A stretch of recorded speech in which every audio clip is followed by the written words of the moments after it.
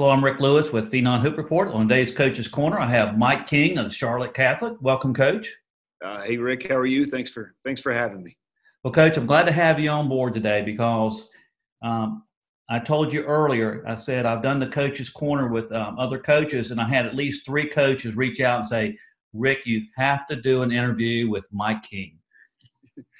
Well, that's humbling because you've had some quite the coaches on, so I hope I do it justice. I'm sure you will. Let's go back to your playing days in high school because you're from Watauga County. You played for Hall of Fame coach Marc Payne in Watauga up in Boone, North Carolina. What lessons did you learn from him as a player that you can apply to your coaching today? Well, I've been fortunate to play for several good coaches. And when I was growing up, I grew up with a single mom.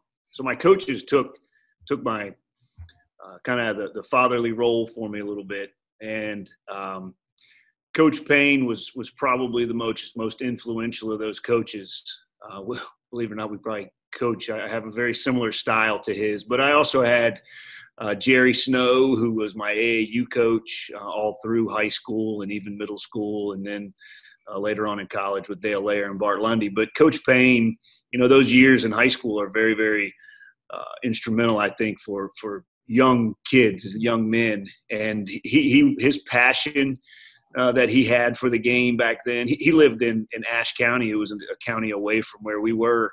And we practiced at 7:30 in the morning on a Saturday after a Friday game. And he was always in there before all of us, never seemed to be in a hurry. Practice stuff was all set up. Everything was ready to go. He was well known for his intensity. But what I remember the most was his ability to teach the game, his ability to teach you not just how to put the ball in the basket, but why were you doing certain things on the court. And I still think about those things today. I still teach our kids, you feed the post as a general rule, not in all cases, but I always tell them to float a little bit to where the back of their head moves. And that's something I learned from Coach Payne almost 30 years ago now. And he was always prepared, very, very organized. And those are the things that I got from him.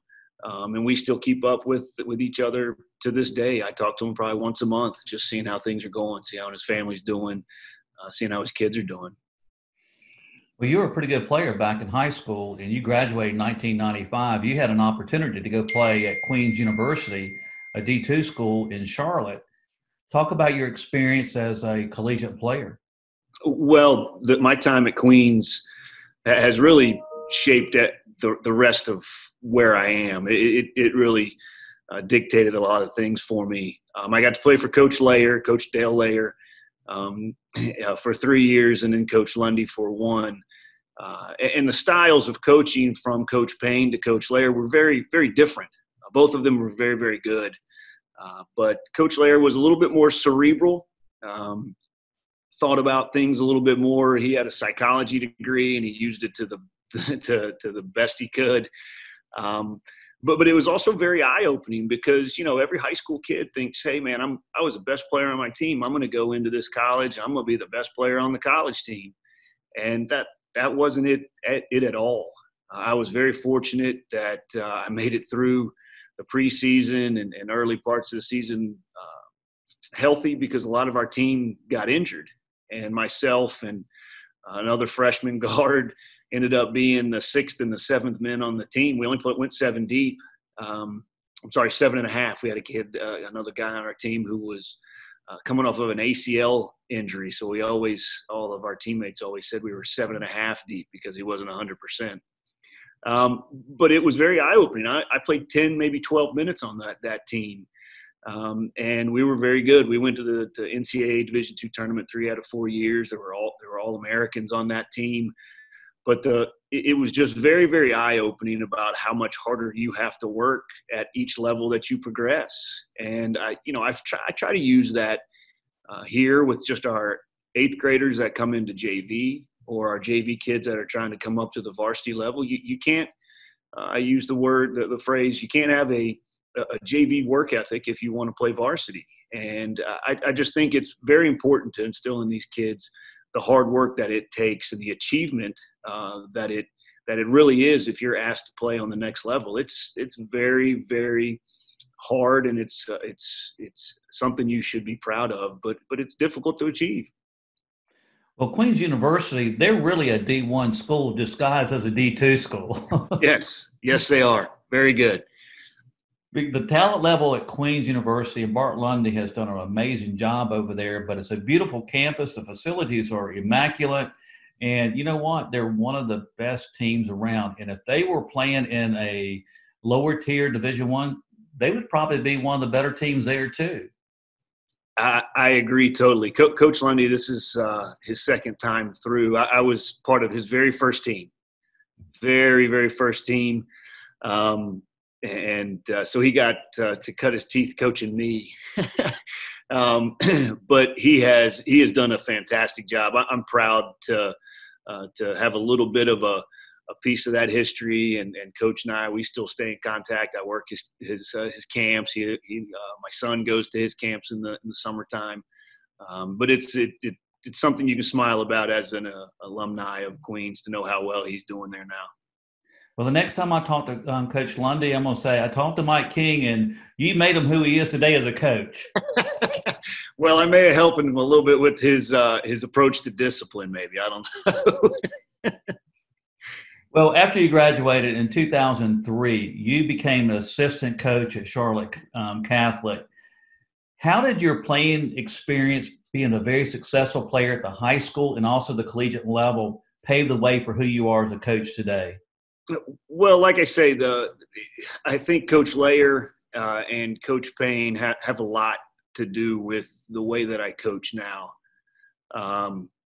My sideline demeanor is probably more along the lines of Coach Payne. Whether we're going really well or we're doing really bad on that court based off of how my demeanor is. But my approach to the scouting, my approach to talking to the kids off the court, I think has a lot to do with Coach Layer. So both of those guys had a lot to do with the way that I coach and how I got there. But Queens really, my best friend at Queens was Chuck Whitman, and he went to Charlotte Catholic. I didn't even know where Charlotte Catholic was when I came down here.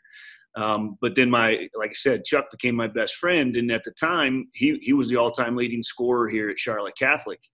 And his best friend from Charlotte Catholic was the principal's son here at Charlotte Catholic. So that's where the connection started way back, over 20, maybe 25 years ago now. And I had, in our just random small talk conversations with the principal at that time, I said, I'd love to be a basketball coach. I just think it'd be a great thing to be at a high school, be a high school basketball coach, teach and coach for, 20, 30 years if they'll let me do it. And lo and behold, when the position came up, the principal hired a new head coach, Bob Moran. And before I got a call from Bob, I had a call from Mr. Healy, the principal at the time, saying, I want you to be our assistant coach. I just hired a new head coach. You guys would be great together. And long story short, there it was. That was a start to my career. 2003, I became the assistant here.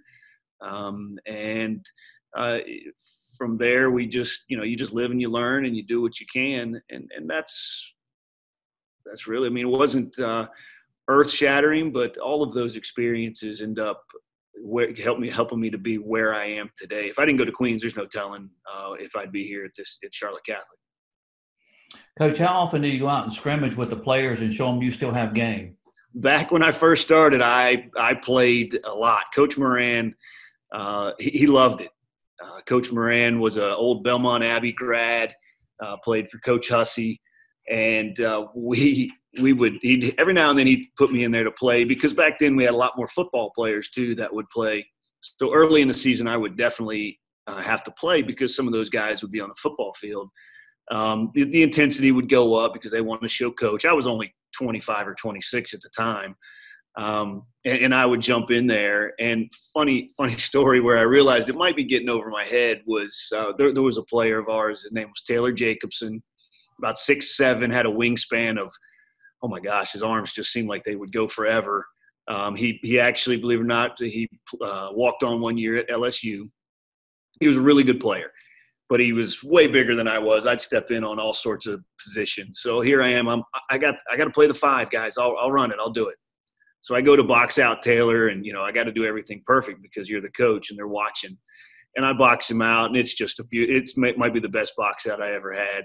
And Taylor, because he's 6'7", has a wingspan of about 7 feet. He just literally just reached right over the top of me. I jumped and everything to go get it, and Taylor snatched it out of the air and had a little putback, and we started laughing about it because here I am. I thought I had everything done right, and it just didn't work. But I used to play a lot. I don't play now. I don't play now. I get the student faculty game, and that's about all they get to see of me. Well, in 2008, Coach, you became the head coach at Charlotte Catholic. You have coached there for 12 years now, and during your duration, you've gone 219 wins. You've only lost 111 games, but the highlight came in 2016 when you won the state championship. Talk about your experience going from the assistant coach and going to being the head coach, and also talk about the year that you won the state championship. Well, fortunate for me, Coach Moran, who I was the assistant with, he allowed me to be very, very vocal on what we should do. He allowed me a ton of input. And some of the things we used and some we didn't. So the guys on the team, when he decided to step away, had been hearing my voice as kind of from a head coaching standpoint, really. I mean, I had a lot to do. He let me take over huddles. He let me give pre- and post-game talks. So I was very involved with that. So when he stepped down, he told all of the guys at our end-of-the-year party, and there was a young man on our team, Pat Harrington was his name, and he taps me on the shoulder about 20 minutes after Coach had announced it, and he said, "Coach, just so you know, they don't name you the coach, then I'm not playing next year." So I say that just as an example of how the guys already kind of believed in what I was doing. And we had 9 seniors coming back. So it was a fantastic transition time. Coach Moran did a great job of really thinking about setting me up for success. And that year, actually, we hit a hot streak in the playoffs and ended up winning the sectional championship in my first year. And I think I'm John Wooden out here, right? I don't even know barely what I'm doing, and I'm getting lucky and winning games. And then fast forward to 2015, 16, and that was just magical, really. I mean, it was an unbelievable run. Picture behind me here is of our guys right after the game. It was just that year. You have to have good players. You have to have good players on the court and good players off the court.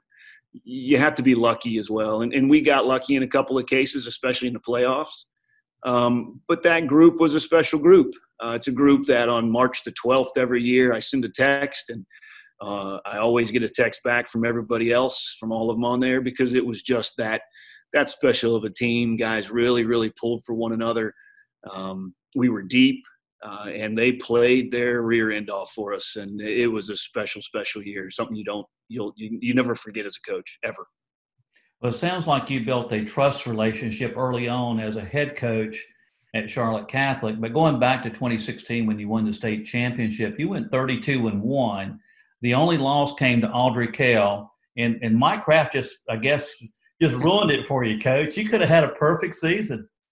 Well, he did ruin the chance of a perfect season, but if you asked the guys on that team, it was a wake-up call. We had won. I believe we were 22-0, maybe 21-0 when we played them, and so we ended up losing that game. And the guys said, we sat in the locker room after you left, Coach, and we told everybody that's not going to happen again. We're not going to lose a single game the rest of the year. And ultimately, that came true.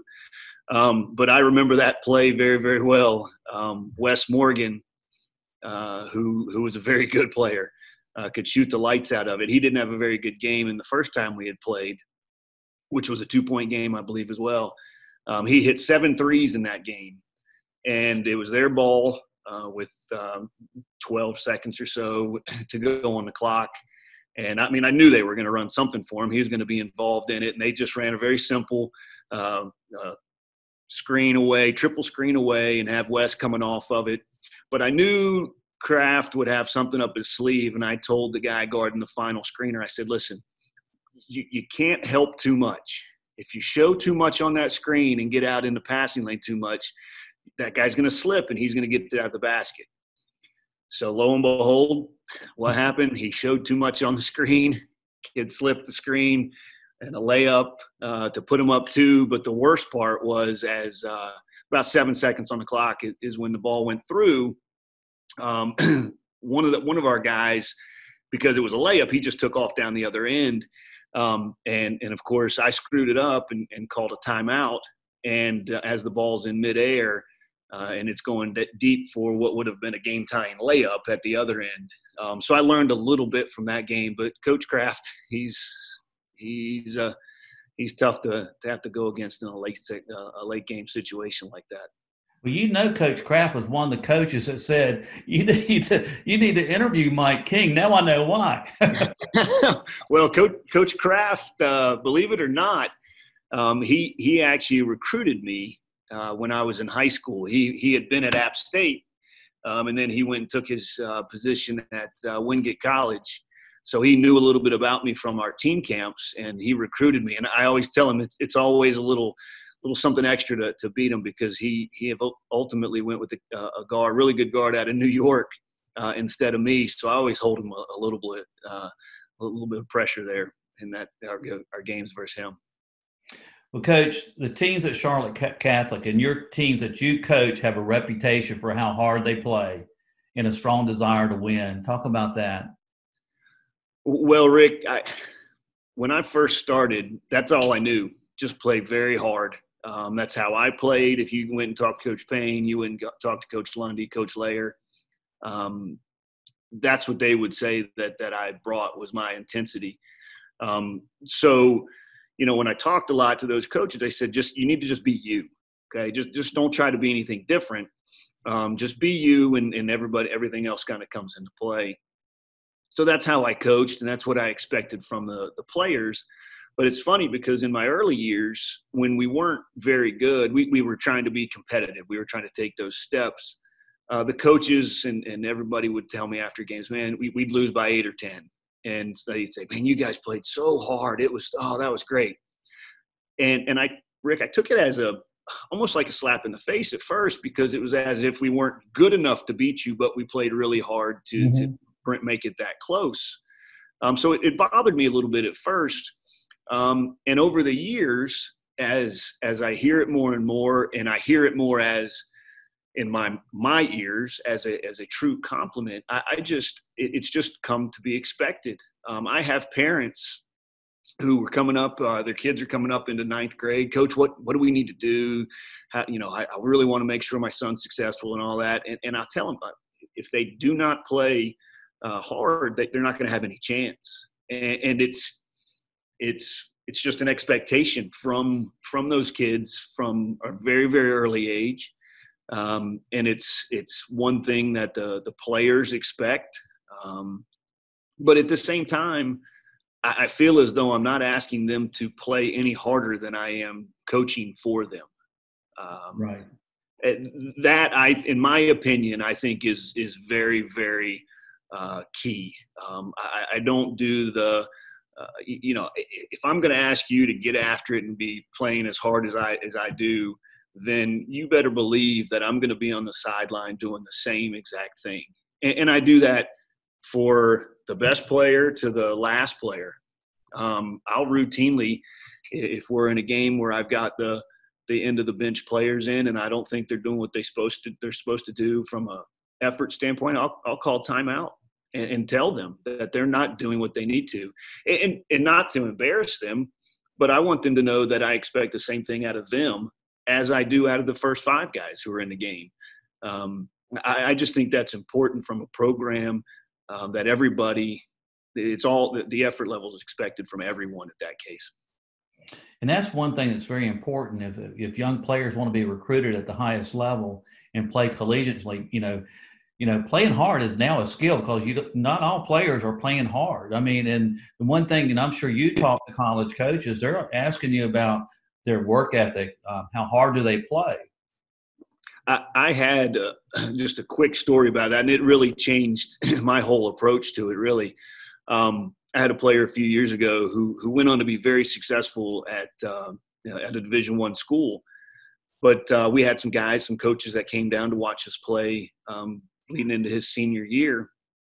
And Matt McKillop, who went to school here at Charlotte Catholic, and he's the assistant coach there at Davidson, he came down and was watching him.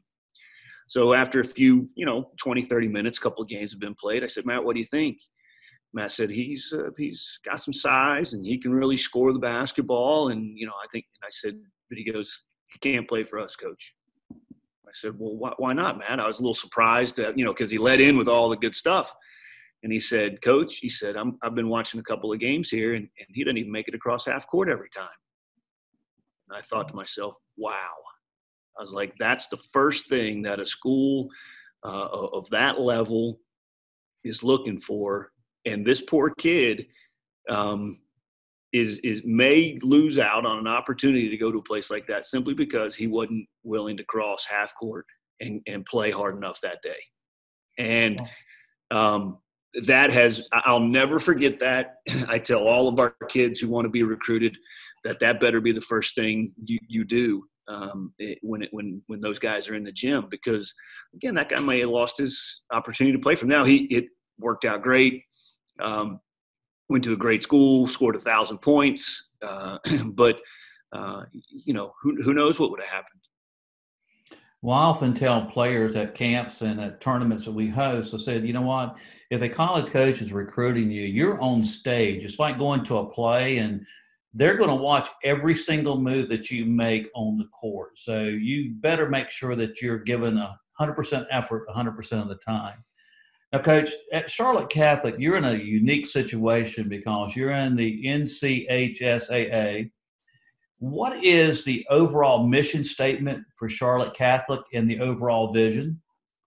Well, we are in a very unique situation. There's only a couple schools for us, like us, that get to participate with the NCHSAA.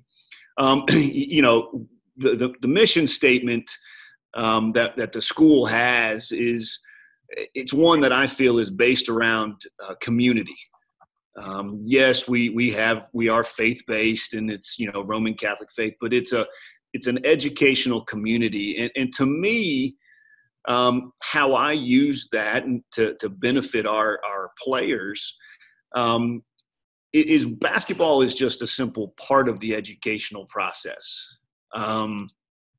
As a coach, all the coaches who are going to see this and who have been on with you, everyone understands this. If you're a coach, during your season, you're going to spend so much more time with that student athlete than mom and dad are going to see them. You're going to have them dedicated hour and a half, 2 hours, 2.5 hours of your time in front of those players are going to be right in front of you. So I believe to tie this into our mission is basketball is a piece of that educational community where the teachers are involved, the parents are involved. Here you have the Catholic faith that is involved, but it's all in hopes to help these guys become good young men, and ultimately even better as they move on, and just a foundation for them. And that's something as coaches and as our staff that we talk about is from, let's not just teach them how to set a screen or how to come off and do a particular move or run a particular play or defense. We also have to make sure that when they're in the locker room, something as simple as, and when they leave, don't leave their water bottles and don't leave that stuff laying around. Look people in the eye as you're coming through the handshake lines, which may or may not happen anymore. But make sure you have a good handshake and you look kids in the eye, whether you like that person or not.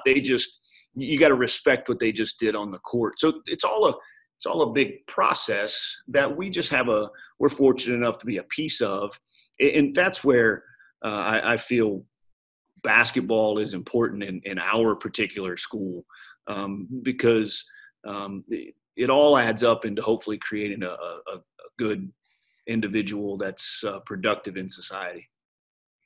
Well, Charlotte Catholic is really well known for its academics and also for its faith-based education. What's some of the expectations and also the challenges the student athletes have at a school like Charlotte Catholic? Well, I'm not sure that those are some of the things that they're asked to do are much different from other schools, at least from the education standpoint. One slight difference might be we have 7 classes here at Charlotte Catholic in our typical day. So they're in the classroom the same amount, but they see 7 teachers, and that's 7 teachers who believe that their subject is the most important. So when they come home from practice, they may have 7 teachers that all gave them, a homework or quizzes or whatever they have to prepare for. Instead of, if you're in a block schedule, you have 3 or 4 that could do that. So it's a little bit different, but there's no, hey, you played Piedmont last night and it's an hour and 15 minutes away from that young man's home, got home at 11.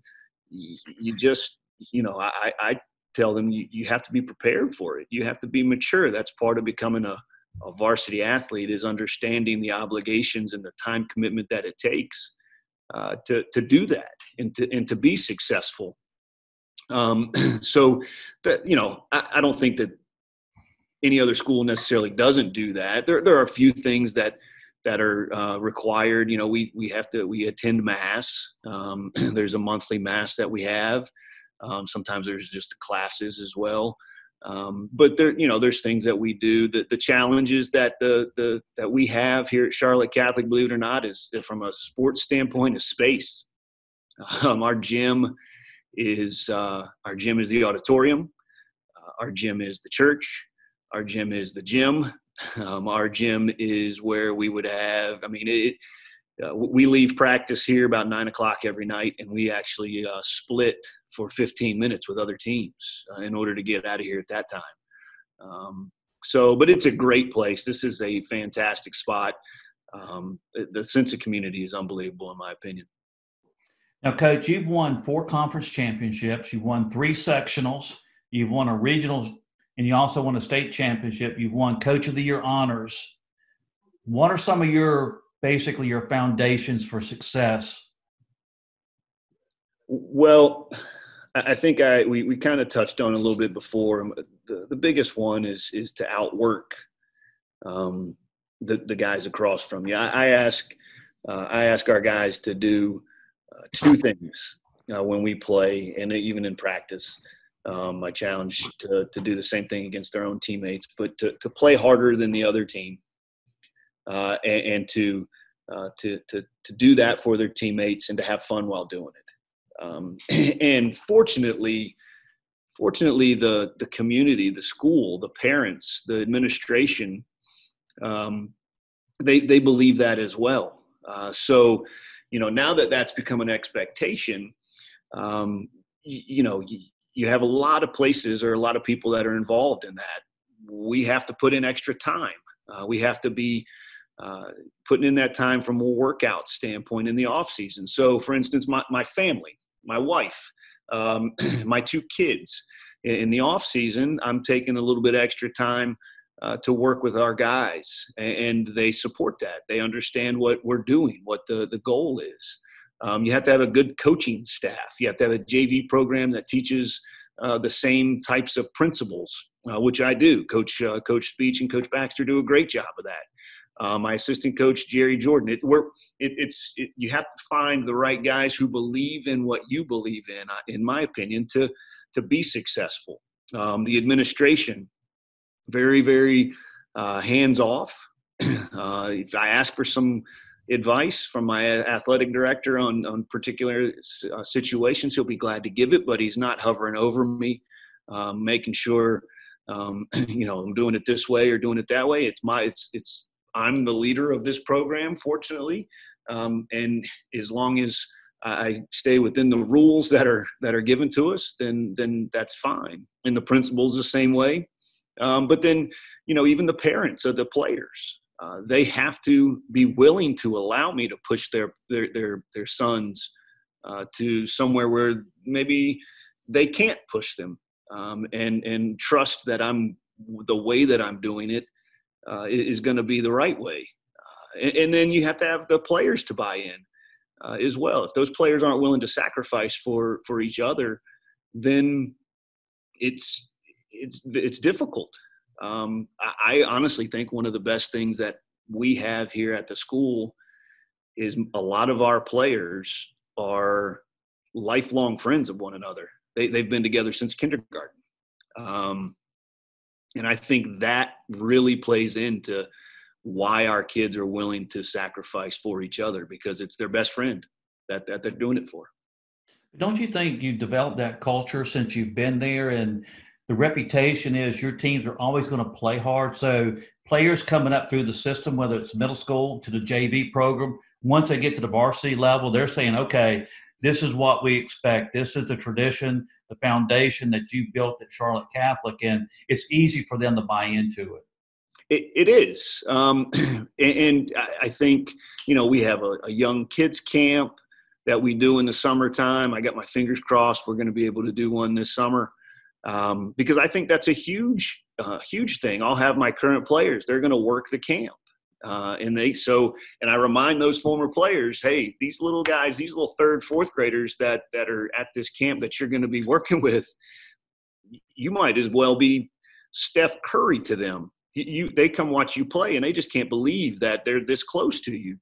And what it says to that little third or fourth grader is, man, I can't wait to be in that gym and be able to do those same kinds of things. And I think that just builds some excitement, some anticipation that these younger guys, as they move forward, I can't wait to be there, and then when they finally are, it's just a huge accomplishment and a boost for them that they're willing to do whatever they need to do. And I'm fortunate I've had a great group of people come through here that have all been willing to do that. I could go all the way down to since 2003 as the assistant, but it's very fortunate to have people who are willing to work that hard. Now, last season, Coach, you were 24-4. You lose some key seniors, but you do return Colin Thomas. Talk about some of the other key returning guys and your goals and expectations for this upcoming season. Well, I got 4 guys who are going to now be in their third year on the varsity team. I got Colin, who's one, and then Kevin Dumser is another, Kevin McCardle, another, and then Kyle Hanchard. Those guys are going to be in their third year on the varsity team. So we're going to lean on their experience. We're going to lean on their knowledge of what we're about to try to teach these other guys. I do have 8 guys back. I feel like in years past, we've been very good for 6 years or so now, and I feel like we have a very good program. So it's just who's the next guy, who's coming from the JV team that's going to come in and do this. Who's going to be the junior that may have not gotten a ton of time before, but is now going to get a lot more. Have to play a little bit different. Don't have a bunch of size, but we're gonna compete. We're gonna play smart. We're gonna play together, just like all the other teams have. I feel like I feel very good about the core group that's going to be back with our guys.